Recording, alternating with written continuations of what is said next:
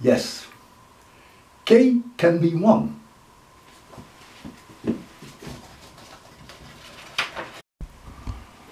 Yes, K can be 1. Look here.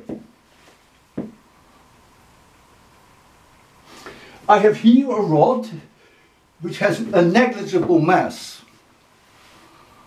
At the end of that rod is all the mass, capital M.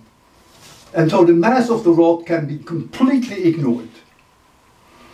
So the moment of inertia of this object is of course ml squared.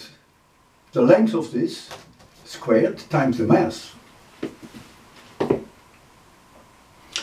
And if you use such a rod with near zero mass and you put it at an angle of 15 degrees and let it go,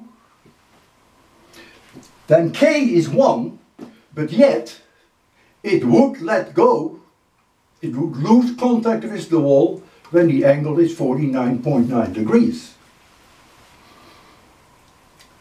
Now remember that we did this igloo problem, that an object or a person was sitting on top of an igloo, and the reason why we took an igloo is it has to be ice, so it's near zero frequency, near zero friction.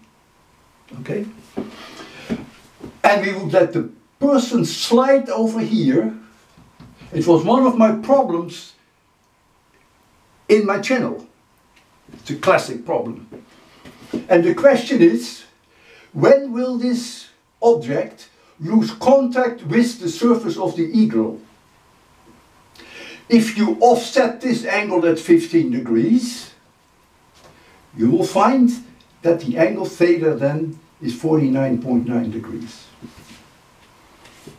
So, I hope I've given you some insight, some reasonable values of K. Sometimes it's not so easy to calculate K, but it's irrelevant because the final result is independent of K.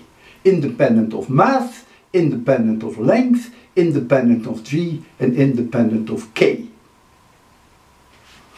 I have calculated the case here for uniform mass densities in the Planck and in the disk, but that density can be very different for two disks, and yet they would have the same value of K, as long as the density is uniform in that disk.